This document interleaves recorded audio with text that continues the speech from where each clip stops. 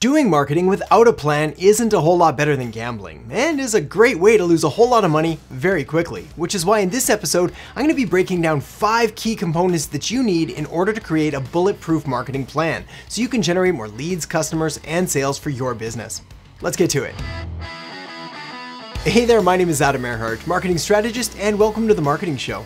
Look, I get it. Marketing plans are boring, and that's exactly why I'm not going to be asking you to create a 500-page document that's outdated the minute you press print. Instead, I'm going to be discussing 5 key things that you can jot down on a single piece of paper and use as a source of reference anytime you want to launch a new product or service or business or any idea whatsoever. See, over my career, I've done marketing a number of different ways, including marketing with a plan and marketing without a plan. And probably not surprisingly, the marketing with a plan tended to work a whole lot better. And that's what I want for you here. So with all that said, let's dive right into the meat and potatoes of the episode, starting with point number 1, market. No matter what kind of business or product or service that you're offering or selling or whatever kind of marketing campaign you're hoping to create, it always starts with the market. In fact, market is so important that it's baked right into the word marketing itself. See, there it is. This is because marketing is all about communicating value of your product or service or business to your customer, to your market. So without them, you're not really doing anything at all. I guess you're talking to yourself. That's why it's so incredibly important to really understand the wants and the needs and the dreams and the desires and the fears and the pains and the frustrations and all of the aspects and elements of what comprises your ideal target market. But I'm getting ahead of myself. Let's dial it back a few steps first. You see, when it comes to creating truly effective marketing and really building out a solid marketing plan, you really want to start by identifying that ideal customer avatar. That fictional representation makes up all the characteristics of your best customers, the kind of people that love you, love what you do, want to tell all their friends and family about just how great you are. And you are pretty great, as well as the ones that are happy to pay you for the value you provide. Your job as a marketer, as a creator of the marketing plan, is to try to know them better than they even know themselves, because the more empathetic you're able to be and the better you're able to put yourself in their shoes and really understand where they're coming from, well, the stronger all of your marketing is going to be. This is why it's so incredibly important to really identify and really clearly describe the characteristics that make up that ideal customer avatar. So let's do that in 3 different steps. Number 1 is you want to identify their demographic details. These are the stereotypical things everybody thinks about when they're creating an ideal customer avatar.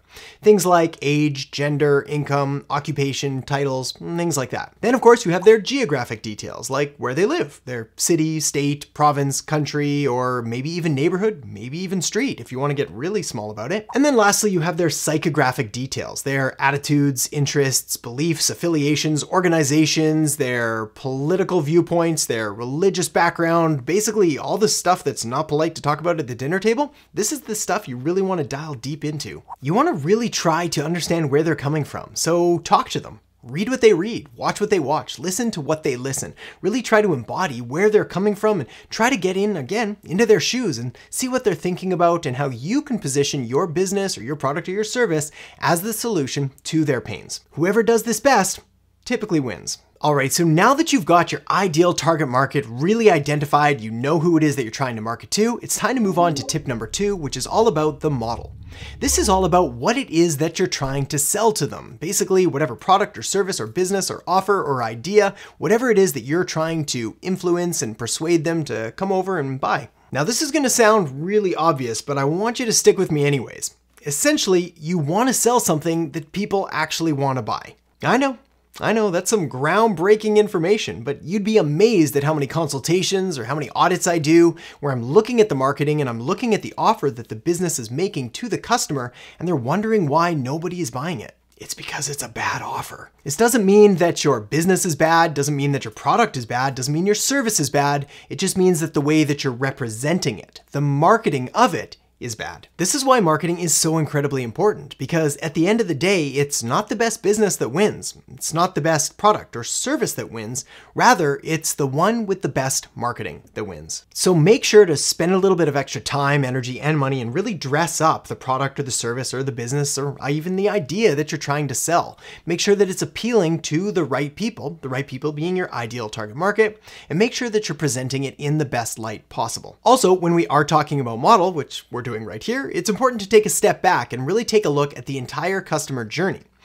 What you want to do here, rather what you don't want to do, is be selling transactional one-off items for low dollars. Think about a pack of gum at a gas station for $1, where you sell the pack of gum and you never see the person again. Not a great business model. However, if let's say the gas station offered recurring gum subscriptions, or they knew that they were located in a spot of town to benefit from repeat customer purchases or something like that, well then you can see that you're starting to increase the customer lifetime value, which means they're going to be spending a whole lot more with your business over the course of their entire lifetime. And this model tends to get a little bit sweeter. This is why when you're taking a look at what it is that you're selling, you really want to avoid those transactional, low budget, low dollar one-off items, and you want to move more in the area of relationship marketing, recurring revenue, subscription services, or something with a high customer lifetime value where you're going to be able to basically generate more revenue from your customers, but in return, of course, you're going to deliver a heck of a lot more value too. After all, a business that charges a lot and doesn't deliver anything, they're not going to be in business for very long. Thanks to the internet.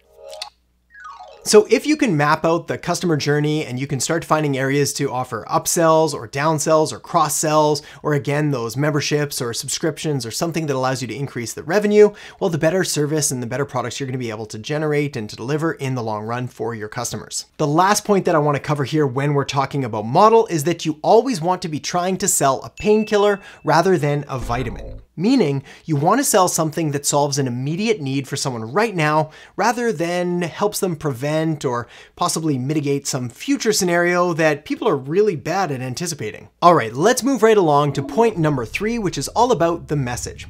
This is why it's so important that we build things out in this order and that you first start with your ideal target market and who it is that you're trying to serve, then you move on to the model and what it is that you're trying to sell them, and then we can get to the message after that, which is how you're going to wrap this all up and package it in a way that's appealing to that market. The way that I like to present this is one of 2 ways. The first of which is all about their miseries. This is really uncovering your ideal customer avatars, pains and fears and problems and frustrations and all of the things they're trying to get away from. The second thing is you want to determine their miracles. This is their wants and their dreams and their desires and their aspirations and everything that they're trying to achieve. Your job as a marketer is to help them bridge the gap away from their miseries and towards their miracles. Now, how you do that is through one of 2 ways. The first of which is with a hard or direct offer.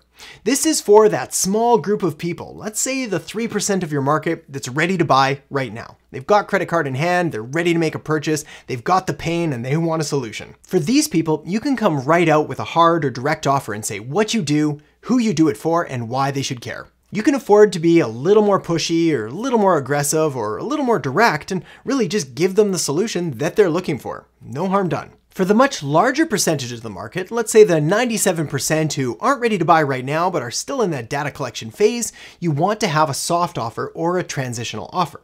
The reason marketing and sales get kind of a bad rap as being aggressive or pushy or sleazy or salesy is because so much of the market is trying to cram these hard direct offers down the throats of the masses who aren't ready to buy right now, and it's pushy and it's aggressive and it doesn't work that well. This is why you want to have that soft or transitional offer that provides them a little bit of value. It educates them, entertains them, informs them, and helps them in some kind of way that allows you to position your business as the authority and the leader in the space. So when they are ready to make that purchase decision, your business is the one that's top of mind. Okay, so now that you've got your market, you've got your model, and you've got your message, now it's time to move on to media. And again, this is where people get things so wrong, is they often start with the media by picking a channel like say YouTube or Instagram or LinkedIn, and they hear about just how great it is, so they go all in there, and they completely forget to identify their target market and figure out, are they even active or present on these platforms? Because if not, what are you doing wasting your time there? This is why it's important to go in order.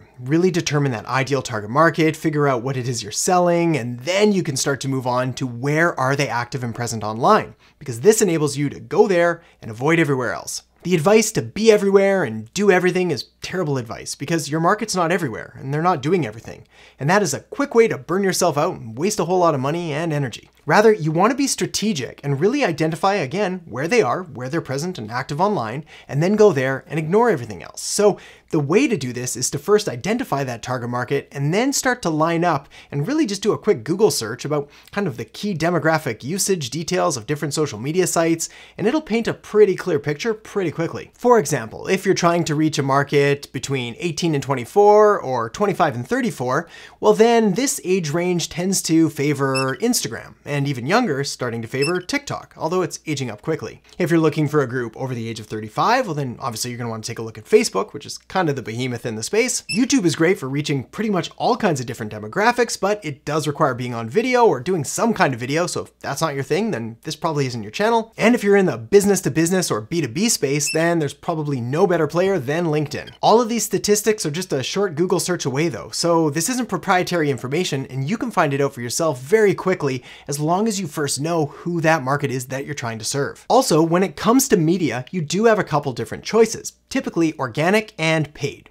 Organic is any kind of content that you're creating that you're not paying for, and then paid is any kind of content that you are paying for. Again, it sounds obvious, but basically think of organic posting as just creating content and putting it out on the different social media networks, and then think of paid marketing as anytime you're running, say, Facebook ads or Instagram ads or YouTube ads. Neither one is better than the other, but organic reach does tend to be declining across all the platforms as they're really saturated.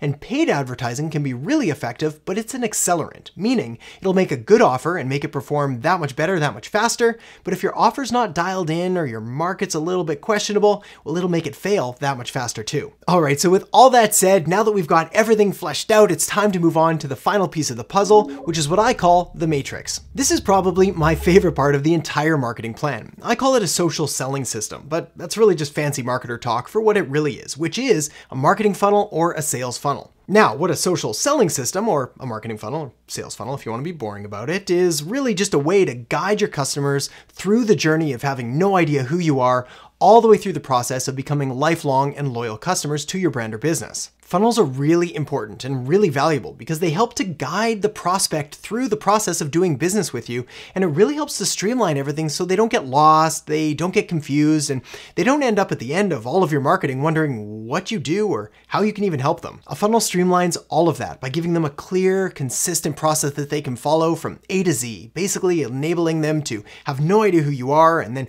work themselves through the stages of know, like, and trust, and they can typically move at their own pace, meaning some people might take hours or days or weeks or months or maybe even years to fully come around and trust you, where other people might see your message, go through all of your marketing at once, and be ready to buy just like that. Now, if you've never heard of sales funnels or marketing funnels before, I'll make sure to link up a couple videos in the descriptions below that'll walk you through and get you up to speed very quickly. But here's the premise and the basic overview that I like to suggest. The very first step of any funnel is you need to generate attention and get some kind of traffic. Now, we already talked about organic versus paid, so let's start there. Let's say we're going to be running Facebook ads or Instagram ads and driving traffic into our funnel. Step 2 is the opt-in page. This is where all the traffic is going to be going. At the opt-in page, we're going to be offering some kind of value in exchange for their name and their email, or maybe one or the other. The kind of value we're going to be exchanging is probably a lead magnet, meaning some kind of cheat sheet or PDF download or blueprint or guide or some kind of value that we can offer to our prospect in exchange for their contact details. Step 3 is the thank you page plus offer. Now, on this page, we're going to thank them for filling out their information.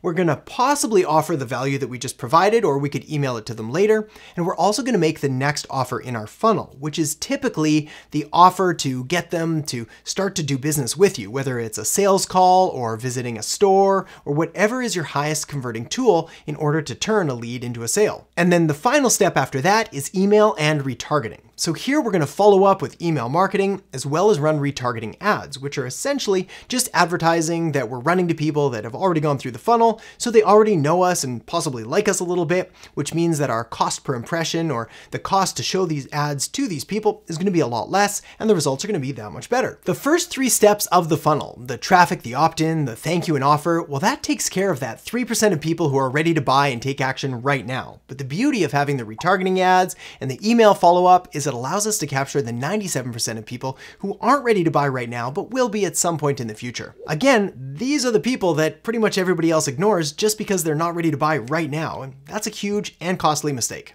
The next thing you're going to want to do is check out the video I have linked up right here on understanding marketing basics for your business. So make sure to check that out now, and I'll see you in the next episode. Why you?